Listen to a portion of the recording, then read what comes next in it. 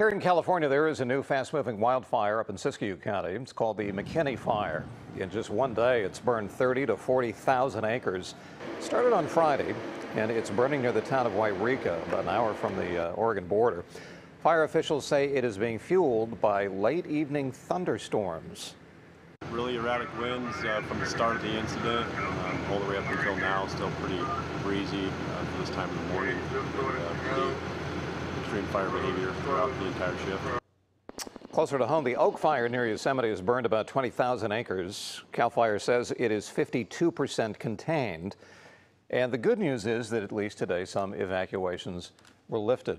And you look outside close to the shoreline today and you see the fog and the clouds and you think that's the most stable air on Earth. Yep. On the other hand, behind you I see thunderstorms popping. Yeah, so it really is that like juxtaposition of what's going on.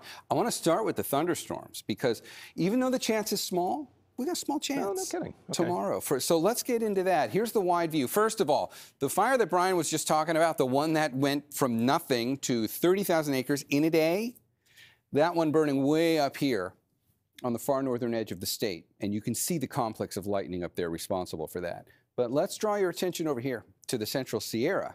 And even though it's not as impressive at this point, I'm going to switch and put this into the future cast and watch what happens as we go through the next 24 hours. Thunderstorms are going to redevelop again tomorrow. We might see a few straggler showers get pulled our way tonight from that, but that's very spotty and not all that impressive. Tomorrow it gets a little more impressive. So here's Sunday in the afternoon with a better complex of thunderstorms, and then you're going to see a little more of that energy redevelop and start to get pulled back towards the Bay Area. So here's the takeaway on something like that. This is a small chance, 10 to 20% chance we could see an isolated thunderstorm. Not typical for us in the summer, obviously, right? Anyone who lives here knows that, but it can happen, and it happens sporadically. Think of the lightning siege from August 2020. That was the same setup, those big complexes of thunderstorms that do develop every summer over in the desert Southwest. Sometimes can get pulled far enough west that we get in on the act here. 10 to 20% chance is not all that likely, but considering how dry the landscape is, we're going to watch this very closely because any lightning now would be a concern. Thankfully, we've got a lot of humidity. Temperatures have been well below average. All of those things help. So there's a lot that goes into watching the significant concern there, and we'll keep you updated on all of it over the next 2 days. There's the smoke plume from that McKinney fire. Good news, if you're worried about that, that's a huge fire, a lot of smoke, and the atmosphere is taking the majority of it away from us. So that's not going to be a factor. Instead, this is what's driving our life right now. That's the Golden Gate Bridge, obviously. You can't see the towers. And it doesn't look like that everywhere, obviously. This is the view from the top of Mount Diablo. You can see that beautiful deck of marine stratus, the low clouds, filling in a good part of the immediate bay. But if you go inland, it's sunshine. San Jose, that's you. And it's sunshine here.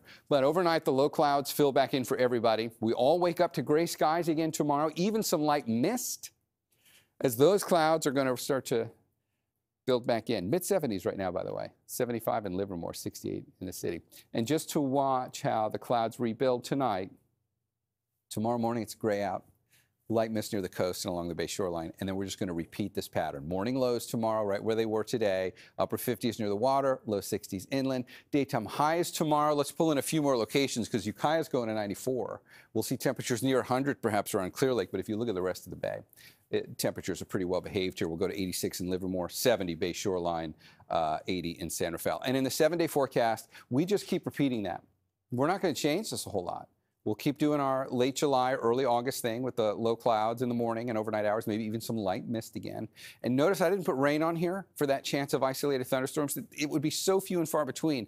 The bigger concern will be, do we get any lightning? That's what we'll be watching. And that's going to be the primary focus of the first alert forecast for like the next day and a half, 2 days.